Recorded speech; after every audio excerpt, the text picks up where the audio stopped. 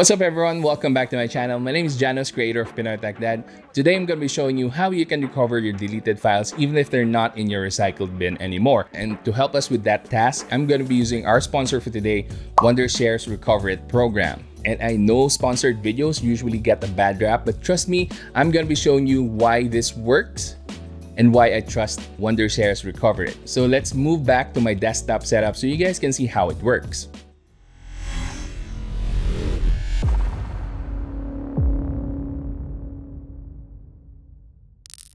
Alright, so this is my desk setup, and as you can see, we're now at Wondershare's website. Don't worry, I'll be sharing the link of this website in the description box if you want to get this or try it. So the first thing you'll do is to download it. So you click this, of course you keep the file, and then yeah, you just install it like so. Just click yes, and in my case, I already have it installed right here. So I don't need to install it, but I'm just showing you how it works. So let's close that. And as you can see here, these are my hard drives, but I'm just gonna show you how it works if in case you delete a file. So these are photos of my family, and yeah, let's go ahead and try to look at some photos.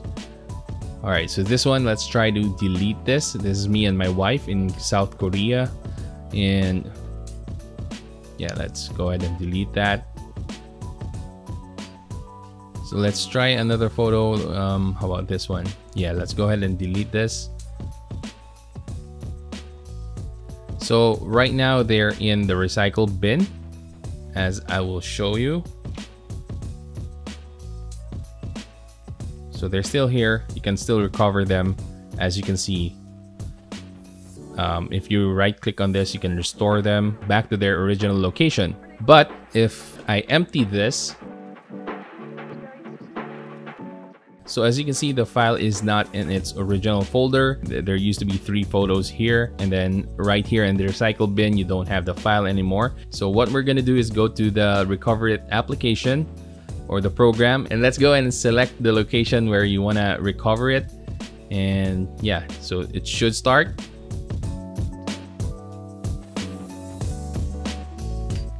There you go.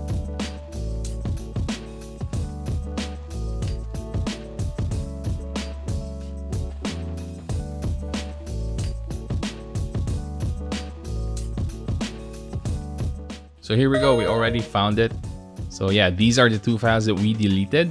So this one is the one with my wife and my daughter, and the other one is my wife and I in South Korea. So there's a box right on the left side of these files, and you can check them to select them as the files that you want to recover.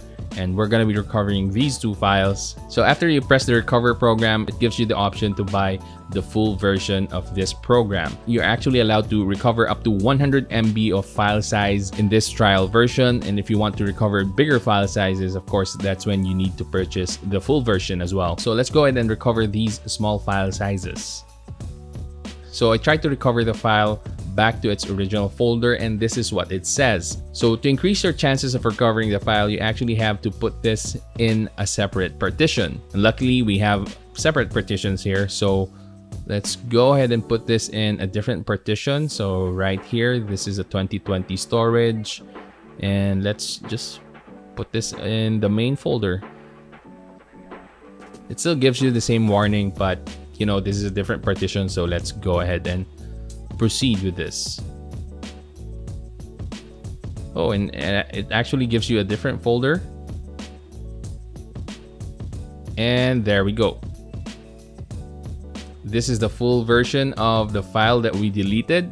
As you can see, we were able to recover these files even though we emptied the recycle bin. So these files were no longer in the recycle bin, but I was still able to recover them. So just imagine if you lost something very important in your files and you emptied the recycle bin by accident. Now, there's one thing you need to know about this program. You're not going to be able to recover all of the files that you've deleted before. It's kind of complicated to explain here, but just imagine that as you're making new files, those new files might occupy the same path that your old files occupied. So if those new files take over the old path that your deleted files had, then there's a huge chance you won't be able to recover the files that you already deleted. But for most files that you've deleted recently, this is going to be working properly because you'll be able to recover them as long as, again, those new files that you've created doesn't take over the same path that your old deleted files used to have. Now, I hope that explanation makes some sense, but the short version of it is that you won't be able to recover all of the files that you're looking for, but hopefully you'll be able to recover the important ones, because in this work from home scenario, you're gonna need something like this, because it's definitely guaranteed that you're most likely gonna be deleting some files that you thought you didn't need, but then at some point you remember that you actually need them, and then once you look for them in the recycle bin, they're no longer there. So Wondershare's Recover It program really comes in handy in those types of situations. All right, so those are my tips on how you can use the Wondershare Recover It program and how you can recover your deleted files even if they're not in your recycled bin anymore. And if you enjoyed this video and found it helpful, please give a thumbs up, subscribe to my channel, and hit that bell button so you can watch more videos like this in the future.